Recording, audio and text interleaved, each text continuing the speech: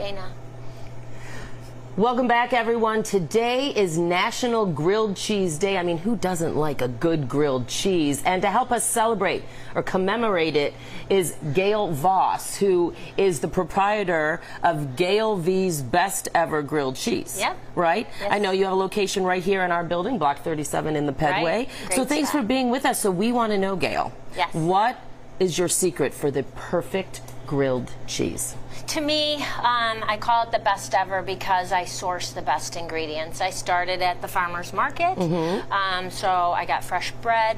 Benison Bakery is at my farmer's market, Green City Market in Lincoln Park, and I got their fresh baked white sourdough bread. That's it right here, That's right? it right here, okay. Yes, and it's not real sour, but it crisps up nice.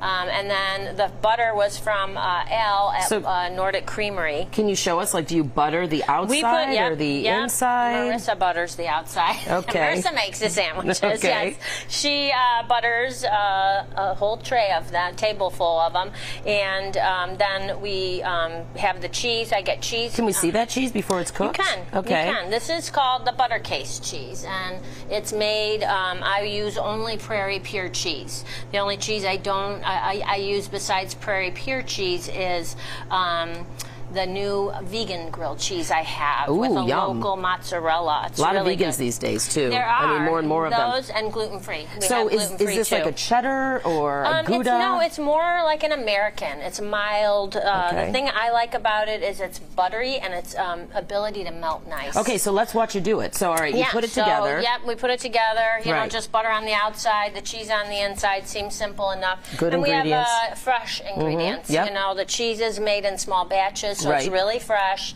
The bread is fresh. The butter ships to me directly from the farm. Wow.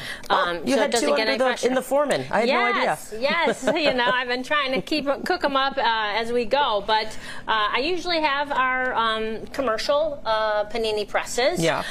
Wherever we go, we take them catering. We take them to the farmers markets, and I just love the George's portable. So for something to come here or to give to somebody to cater if they just want to get grilled cheese. Oh, it smells so good. We sell them just made up but not cooked, and you can borrow a George Foreman and cook them yourself. But we have a variety, but it is such a lovely, oh my gosh, look, like, I wonder if Lou can melty cheese. It's just really, but it is, and I like because we add different ingredients from the market. I started with just the classic. Our second sandwich was the Southport, and I brought some of those today too. It has smoked onion marmalade in it. Smoked onion marmalade tastes like bacon, but there's no meat in it, and it's really sweet. It's actually a Good Food Award winner, and it's named after Southport Grocery and Cafe over by Wrigley.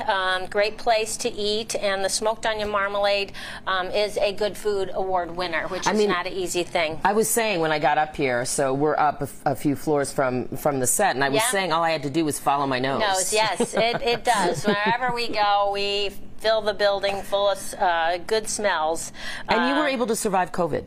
I did, actually. My farmer's market family, really stepped up, and I pivoted. I did cold sandwiches at the market because they wouldn't let me cook, and then I also did the grilled cheese like this, but cold, and I put them in little containers, and you took them home, and I'd send a card with cooking instructions in case you don't know how to make a grilled cheese. Well, it looks it looks delicious. And do we get to try some of this?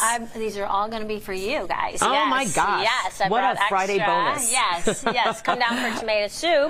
And we have live music, and then since it's National Grilled Cheese Day, everybody that comes in today wins a prize. All right, awesome. Gayle Voss, so thankful that you're here. Thanks for truly, having me. Congratulations on your success, and if you would like to get a glimpse at some of Gayle's classic recipes at home, we've told you about the ingredients. You can also find the recipe on our website, cbschicago.com. So we really appreciate it. Thanks for having me. Happy National Grilled Cheese Day. All right. Back to the studio, and I'll be bringing some grilled cheeses. You promise? Because that's a lot of them.